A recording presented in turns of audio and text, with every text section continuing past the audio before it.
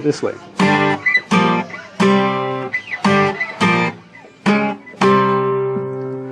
Which is not correct. It's played in fourths, rigid fourths, which is going back to the medieval times. That's how they played a lot of shorn parts, was parallel fourths. So now you have Beethoven, bum bum bum bum, bum bum bum bum. And I thought, play that backwards, put something to it, and you've got bum bum bum bum bum bum bum. That's how I came up with it. Hang on, hang on. Are you telling me Yes.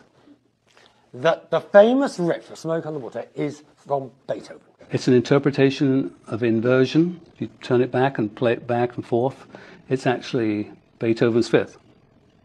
So I owe him a lot of money. Do you ever get sick and tired of playing it? Absolutely not. It's a great riff. It's a riff that we should all have in our heads. I go to sleep with it at night thinking, oh, I am so happy I wrote Bard.